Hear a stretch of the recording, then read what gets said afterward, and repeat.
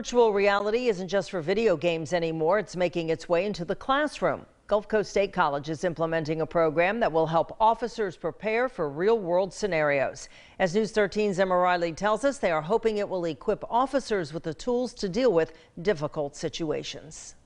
We'll see what we can do with that.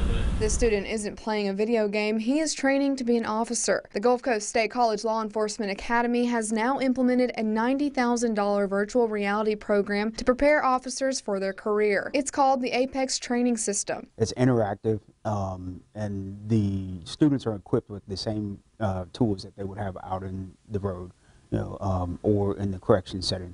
Because we use it for both the law enforcement and corrections communication skills. White says the goal is to strengthen the officers' communication skills with the public. The program itself gives you the ability to do harm reduction conversations with people in the society, dealing with mental health issues, crisis situations, or anything like that.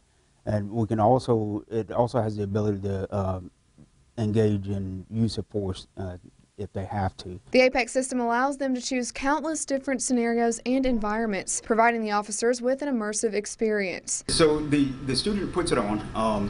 There's a backpack that has a battery and stuff, and it feeds into the virtual, kind of like an Oculus or something like that.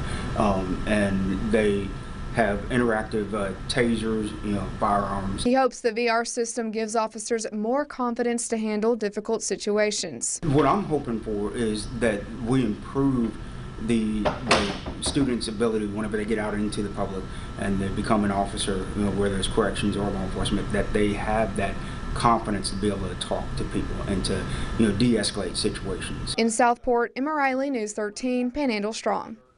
Gulf Coast State College is the first Florida law enforcement academy to bring the VR program into the curriculum.